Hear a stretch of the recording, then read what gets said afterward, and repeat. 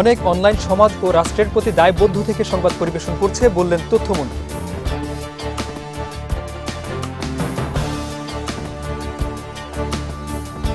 এবং যারা দেশকে ধ্বংস করার পরিকল্পনা করেছে ৩০শে ডিসেম্বর জনগণ তাদের প্রতিহত করেছে বললেন রেলমন্ত্রী।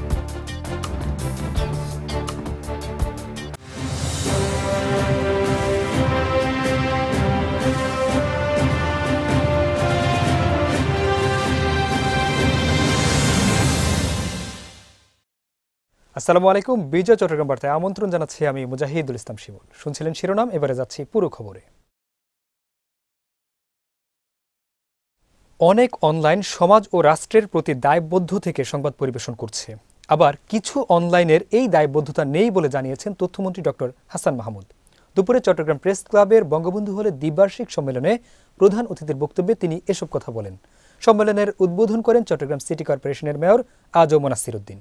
প্রেস ক্লাবের সভাপতি কলিম সরোয়ারের সভাপতিত্বে সম্মেলনে বক্তব্য রাখেন প্রেস ক্লাবের সাবেক সভাপতি আবু সুফিয়ান, সাংবাদিক ইউনিয়নের সভাপতি নাজিম উদ্দিন শ্যামল, সাবেক সভাপতি রিয়াজ হায়দার চৌধুরী সহ আরও অনেকে।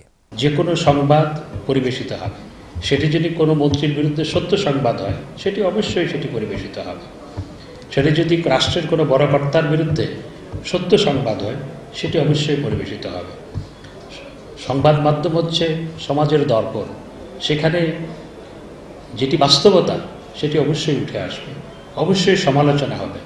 সমালোচনা ছাড়া সমালোচনা যে কোনো কিছুর পথ চলাকে শানিত করে। যারা দেশকে ধ্বংস করার পরিকল্পনা করেছে ৩০ ডিসেম্বর জনগণ তাদের প্রতিহত করেছে বলে মন্তব্য করেছেন রেলপথ মন্ত্রী অ্যাডভোকেট নুরুল ইসলাম সুজন। তিনি বলেন, ভালো কাজ করার সময় যারা বাধা হয়ে দাঁড়াবে তাদের প্রতিহত করা হবে। দুপুরে নগরীর সিআরবি জিএম কনফারেন্স রুমে বিভিন্ন বিভাগের কর্মকর্তা ও রেলওয়ের ঊর্ধ্বতন কর্মকর্তাদের সঙ্গে এক মতবিনিময় সভায় তিনি এসব কথা বলেন। এ সময় রেলকে উন্নয়নশীল করে জিডিপির হার বৃদ্ধি করার প্রতিশ্রুতি ব্যক্ত করেন মন্ত্রী। উপস্থিত ছিলেন রেলের মহাপরিচালক রফিকুল আলম সহ রেলওয়ের পূর্বাঞ্চলের ঊর্ধ্বতন কর্মকর্তারা।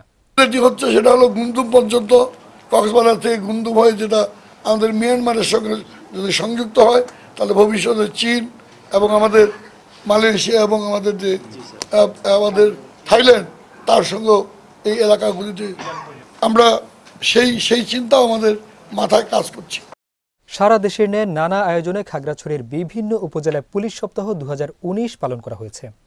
সকালে জেলার গুইমারা থানা পুলিশের উদ্যোগে পুলিশ বক্স থেকে একটি র্যালি বের হয়ে উপজেলার প্রধান প্রধান সড়ক প্রদক্ষিণ করে।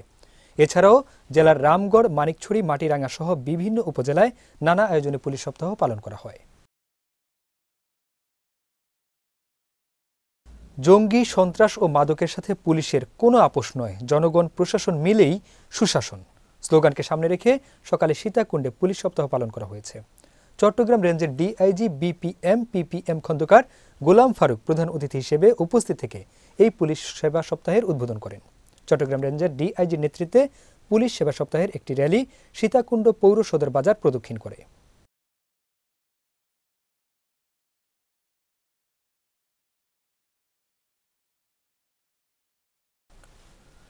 পুলিশ সেবা সপ্তাহ 2019 উপলক্ষে সাতকানিয়া থানা পুলিশ কর্তৃক একটি র্যালি বের হয়ে সাতকানিয়া থানার পৌর এলাকার বিভিন্ন সড়ক প্রদক্ষিণ করে থানা কম্পাউন্ডে গিয়ে শেষ হয়। র্যালিতে উপস্থিত ছিলেন অতিরিক্ত পুলিশ সুপার আফরোজুল হক টুটুল, মোহাম্মদ শফিউল কবির ইনচার্জ সহ সাতকানিয়া থানার সকল অফিসার ফোর্স ও সাতকানিয়ার বিভিন্ন ইউনিয়নের চেয়ারম্যান মেম্বার সহ অন্যান্যরা। বিশ্বের বৃহত্তম সমুদ্র সৈকত পর্যটন নগরী কক্সবাজার পৌরসভাকে সৌন্দর্য বর্ধন করার লক্ষ্যে বিভিন্ন ডিজাইনের ফাইল মেয়র মুজিবুর রহমানের হাতে হস্তান্তর করা হয়েছে। দুপুরে পৌরসভা কার্যালয়ে মেয়র মুজিবুর রহমানের হাতে ফাইল হস্তান্তর করেন বিজ্ঞাপনী প্রতিষ্ঠান কর্পোরেট ব্যবস্থাপনা পরিচালক আনোয়ার হোসেন। প্রকল্পের মিডিয়া পার্টনার হিসেবে রয়েছে জনপ্রিয় স্যাটেলাইট টেলিভিশন বিজয় টিভি।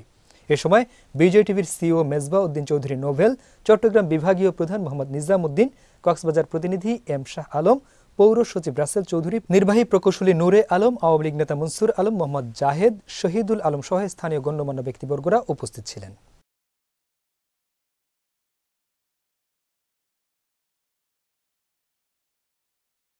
কক্সবাজার সদরের খরুলিয়ায় জমি সংক্রান্ত বিরোধের জের ধরে প্রতিপক্ষের হামলায় ফজলে কবির নামে এক ওয়ার্ড আওয়ামী লীগ নেতা খুন হয়েছেন। তিনি খরুলিয়ার মাস্টারপাড়া গ্রামের মৃত আসাদ আলীর ছেলে। শনিবার দিবাগত রাত 12টার দিকে এই হামলার ঘটনা ঘটে। পরে আহত অবস্থায় তাকে উদ্ধার করে জেলা সদর হাসপাতালে নেওয়া হলে রোববার ভোর রাত 3টার দিকে তিনি মারা যান। নিহতের মরদেহ কক্সবাজার জেলা সদর হাসপাতাল মর্গে রাখা হয়েছে। এখনও ঘটনায় জড়িত কাউকে আটক করা যায়নি।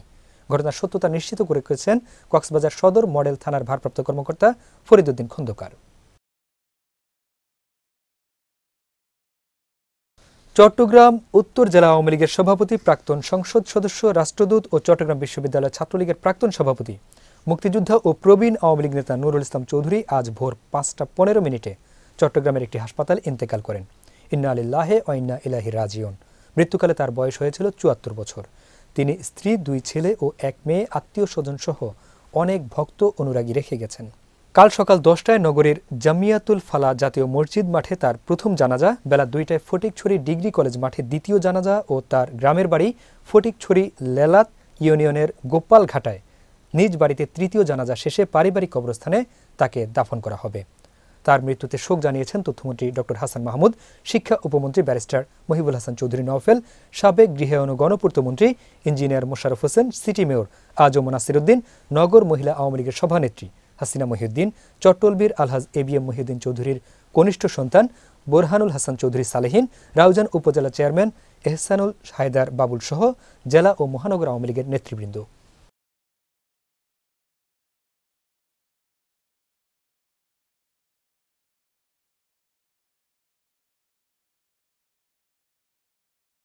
চট্টগ্রামের বাঁশখালী উপজেলার বঙ্গোপসাগর তীরবর্তী ছনুয়া ইউনিয়ন আওয়ামী লীগ ও অঙ্গ সংগঠনের উদ্যোগে নির্বাচনোত্তর এক সমাবেশ শনিবার ছনুয়া হুসাইনিয়া মাদ্রাসা মাঠে অনুষ্ঠিত হয়েছে।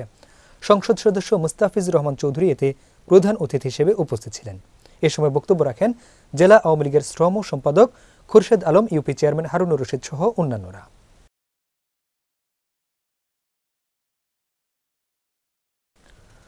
চট্টগ্রাম চকবাজার ওয়ার্ডের আওয়ামী লীগের যুব ও ক্রীড়া সম্পাদক আব্দুর রউফকে নিঃশর্ত মুক্তির দাবিতে প্রেসক্লাবের সামনে মানববন্ধন করেন তার পরিবার ও এলাকাবাসী।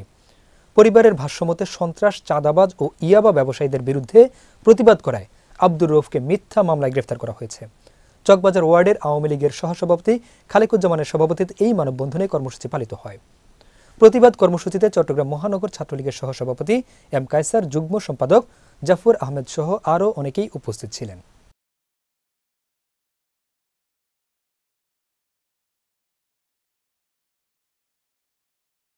গতকাল সকালে চট্টগ্রাম কেন্দ্রীয় শহীদ মিনার হতে বঙ্গবন্ধু সাংস্কৃতিক জোট চট্টগ্রাম মহানগর সভাপতি ও নগর মহিলা আওয়ামী লীগের সভাপতি হাসিনা মহিউদ্দিনের নেতৃত্বে বনভোজন যাত্রা শুরু হয়।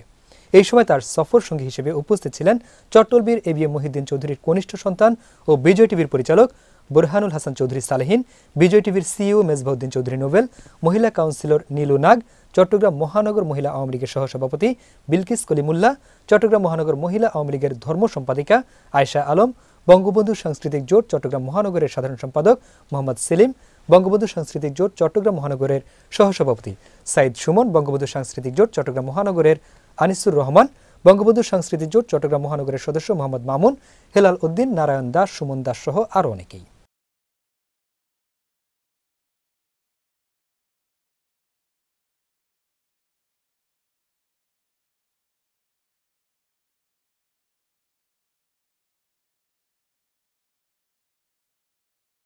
বোয়ালখালীর পশ্চিম গোমদণ্ডী ইউনিয়ন উচ্চ বিদ্যালয়ের সুবর্ণ জয়ন্তী ও প্রাক্তন ছাত্রছাত্রীদের পুনর্মিলনী অনুষ্ঠান অনুষ্ঠিত হয়েছে। প্রথম অধিবেশনে প্রধান অতিথি হিসেবে উপস্থিত ছিলেন চট্টগ্রাম ৮ আসনের সংসদ সদস্য আলহাজ মঈনুদ্দিন খান বাদল। দ্বিতীয় অধিবেশনে প্রধান অতিথি হিসেবে উপস্থিত ছিলেন চট্টগ্রাম দক্ষিণ জেলা আওয়ামী লীগের সভাপতি আলহাজ মুসলিম উদ্দিন আহমেদ। মনোজ্ঞ সাংস্কৃতিক অনুষ্ঠানের মাধ্যমে অনুষ্ঠানটি সমাপ্ত ঘোষণা করা হয়।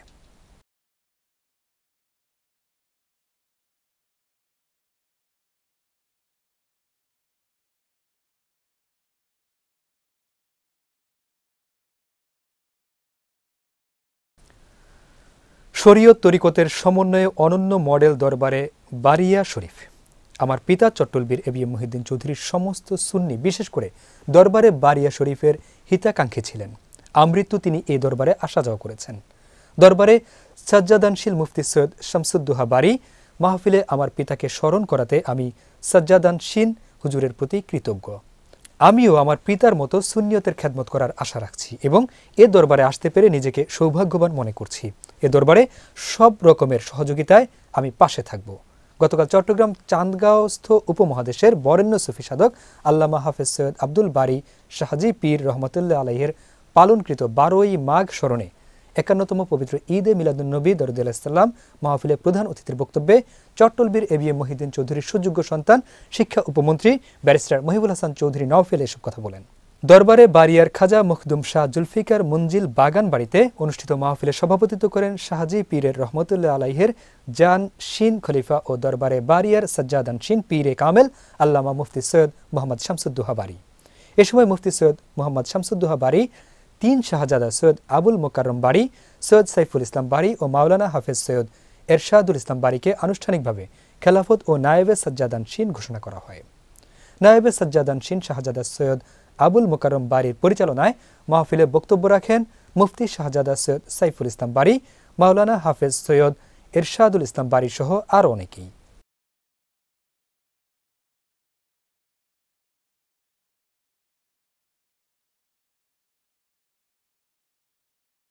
দুপুরে চট্টগ্রামে পুলিশ প্লাজায় রেক্স হোটেল স্টার প্যারাডাইজ লিমিটেডের রিটেইলার মিট 2019 অনুষ্ঠিত হয়েছে। চট্টগ্রামের স্টার প্যারাডাইজ লিমিটেডের ডিস্ট্রিবিউটর মানস কুমার সেনের সভাপতিত্বে অনুষ্ঠানে প্রধান অতিথি ছিলেন স্টার প্যারাডাইজ লিমিটেডের senior deputy general manager Mohammad Shamsul Islam. অনুষ্ঠানে স্বাগত বক্তব্য রাখেন স্টার প্যারাডাইজ লিমিটেডের ডিভিশনাল সেলস ম্যানেজার জোবায়ের খান। বিশেষ অতিথি ছিলেন assistant sales manager Syed Amirul Islam.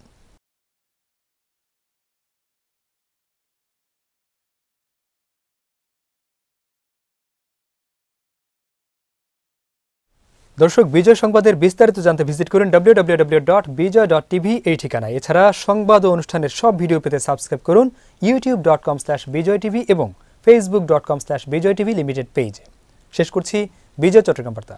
এতক্ষণ সাথে থাকার জন্য সবাইকে অনেক অনেক ধন্যবাদ।